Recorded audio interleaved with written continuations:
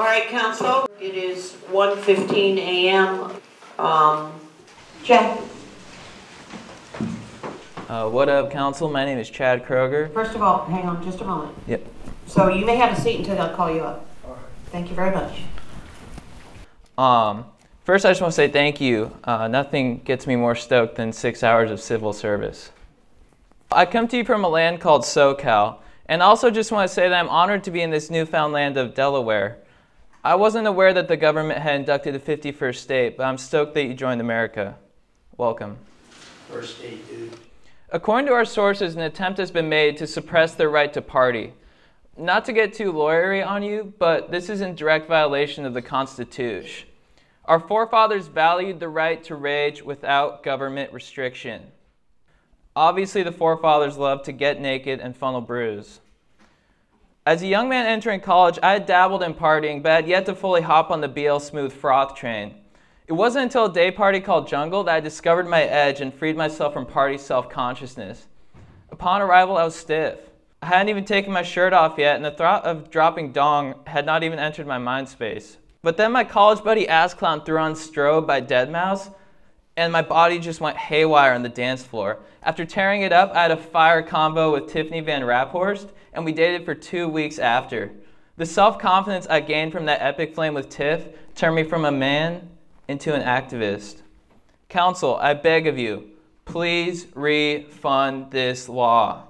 Much like Gandhi, I've been on a juice cleanse in protest and will continue this cleanse until the situation is rectified. We must not prevent these kids from reaching their full potential. Thank you. Thank you for being here tonight, JT. Thank you. Good job, Chad. Thank you. What up, council? It was a shrewd political move to push the party portion to later in the meeting. It tested my patience, but I persevered and I learned some really cool stuff. I've often talked about the first time my dog Chad and I shared a beer bong. It was a 4-hose beer bong, and I subbed in for a dude who was on antibiotics. As we twisted the nozzle and opened our throats, I realized something. The beer bong hose was more than a hose. It was a link to my brother in the poor. Later that night, Chad and I roasted marshmallows on my couch that we had lit on fire and thanked the stars for providing us with parties. Under your new party laws, I might have never met my beer bong partner for life. Pause for effect. I know you think you're helping by placing restrictions on partying. Labeling more than 4 people hanging out as a party, though, that means this council meeting could be called a party. This is chill, but this is not a party. And placing restrictions on parties won't stop parties. In California during weed prohibition, I knew some dudes who were still getting baked. Quite a few, actually. The best thing you can do is not place restrictions on partying, but create more communication around partying. The best way to communicate this point, though, is at a party. That's where people open up and say how they really feel. I invite the entire council to be brave and come rage with the student body, and let's see if we can't talk straight up about who we are and what we want. If you can rage, I'll know I can trust you. But even if you don't, that's legit.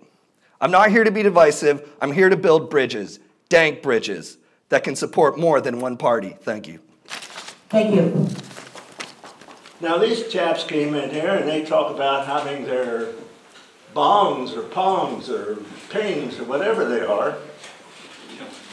It says here, prohibited activities, possession or use of any apparatus, including but not limited to beer pongs, tables, pong tables, beer funnels. Now how can these people come in here? What kind of people are these? It's been a long night. It has been. Thank you.